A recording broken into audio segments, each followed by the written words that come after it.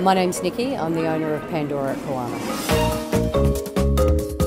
We've had a business in Kawana for the past 33 years, I think it is. We were originally Richardson's Jewellers and we had the opportunity to have the Pandora franchise, so we're now Pandora. Pandora is 3 years this year, so it's relatively new to the shopping centre, but we've carried Pandora for the past 20 years in our multi-brand store, and now we just have the franchise. So most of our staff have been with us since the beginning for the last 3 years, and they're all local Sunshine Coast. Being part of an international company, Pandora is massive on breast cancer, so we donate actually all our takings that come in the month of October, a percentage of that goes to the Breast Cancer Foundation through Pandora.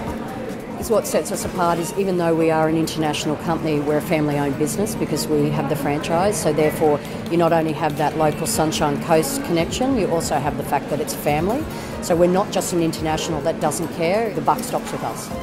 So we've just launched the brand new range from Pandora called Shine.